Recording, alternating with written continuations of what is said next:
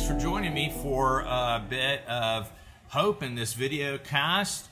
And I'm so excited to share with you some news. So I was visiting a large congregation just recently, and so often, large congregations struggle with serving the wider community for kind of getting outside and breaking outside of their own neighborhood, but not this congregation. This congregation, a number of years ago, started a school and has planted a second site.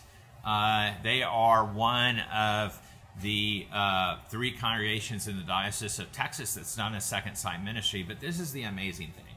The amazing thing is that in their work, they really are connected and becoming a community center where their second site is. Intentionally chosen because they believe that they could bring better education and serve the community and get its needs, help them get their needs met.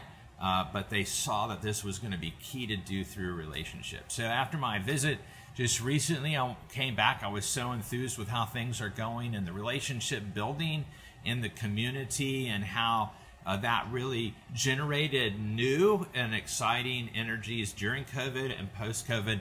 And just, I was filled with hope after that visitation and wanted to share it with you. And I wanted to tell you that I hope that that you will find as you look around in your world signs of hope as well. Love to share those here with me.